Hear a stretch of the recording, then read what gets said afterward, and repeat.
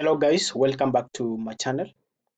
In this particular video, I'm going to take you through the number system conversion, and for this video we are going to look at binary fraction to decimal, and these are the steps that we take whenever we want to convert a binary to a decimal number. And remember, for a binary it has two digits, that is 0 and 1, while for the decimal it has from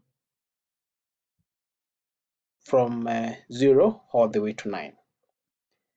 Okay, so these are the steps. So we have step number 1, you write down the number, you write the respective place, you multiply, and lastly you add. Okay, let's dive direct to the examples that we have.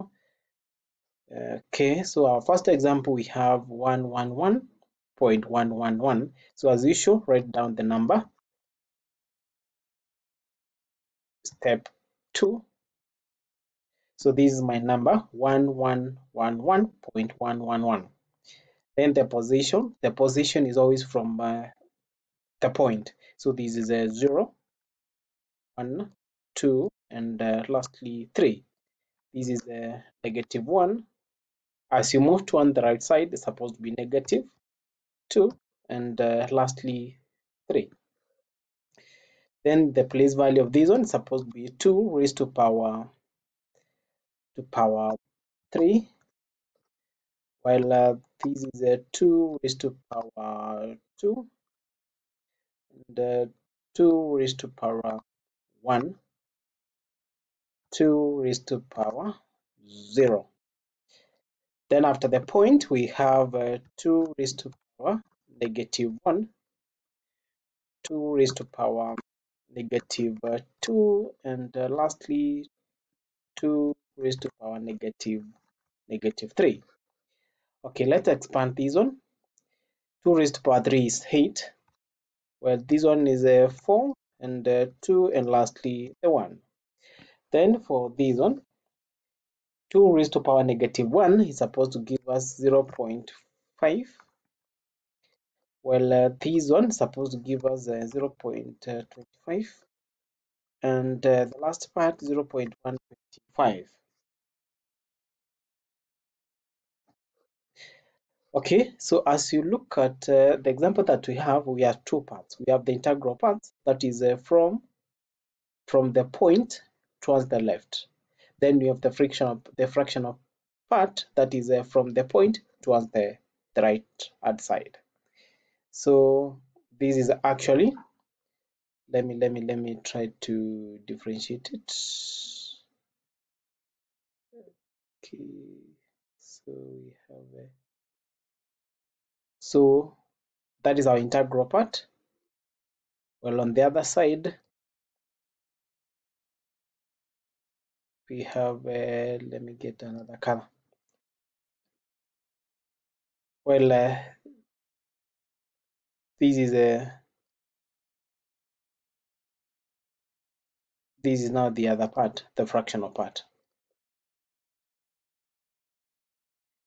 Okay, having done that, the next step is to multiply.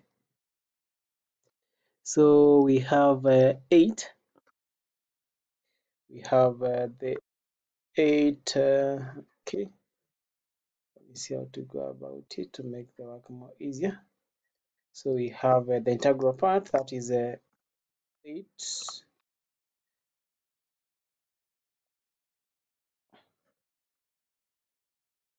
So we have the 8 multiplying by 1 plus 4 multiplying by 1 plus 2 multiplying by 1 plus 1 multiplying by 1. This is 8 plus 4 plus 2 plus 1, which is giving us a total of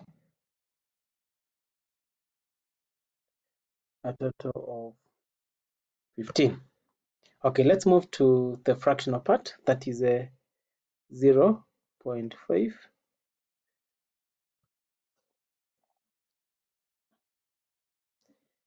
Let me zoom in.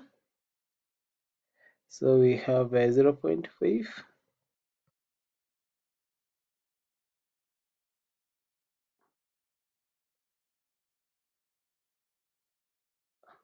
multiplied by 1 plus the other part is 0.25 multiplied by 1 plus 0.125 multiplied by 1.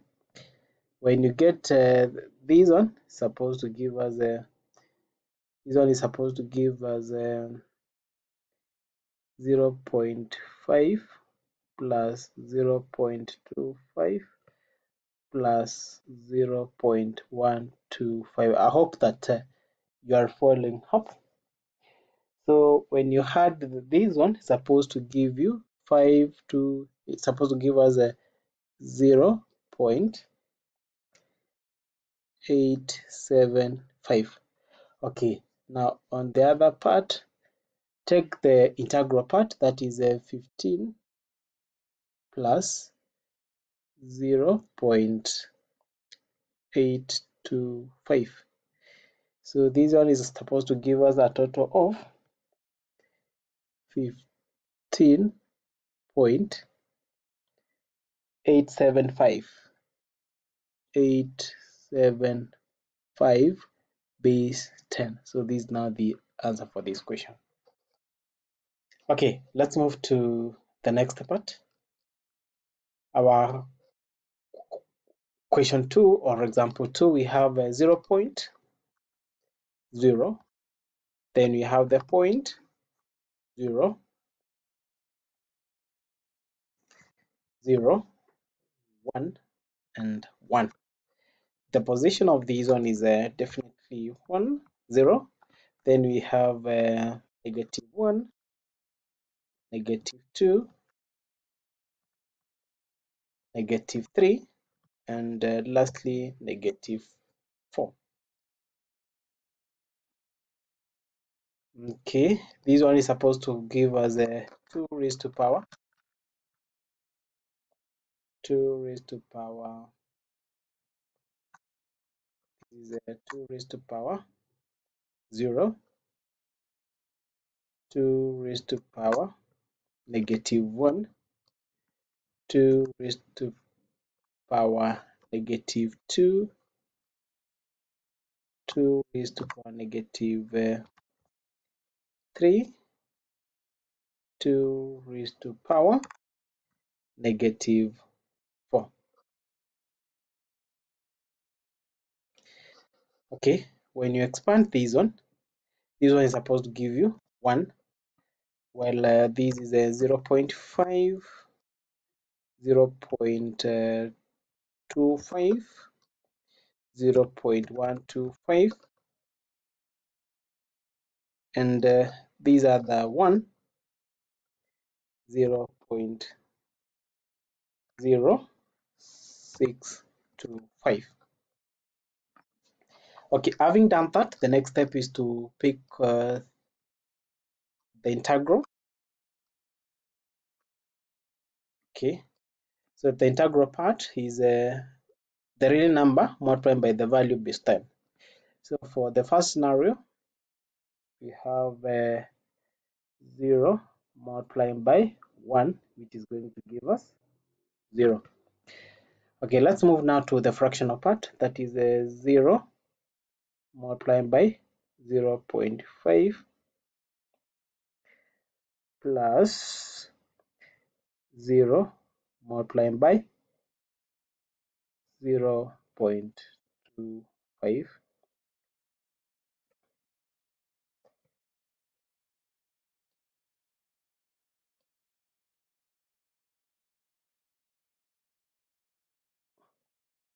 plus 1 multiplied by 0.125, then plus 1 multiplied by 0.0625.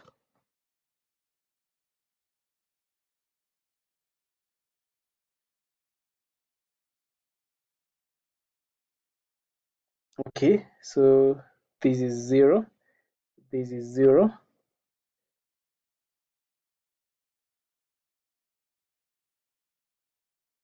and the other part, this is a 125 plus 0 point 0.0625, which is giving us a total of 0.1875. Okay, now the value for the integral is 0 plus 0.1875, which is giving a total of 0.1857, sorry, 75 base 10. So this is the final answer, which is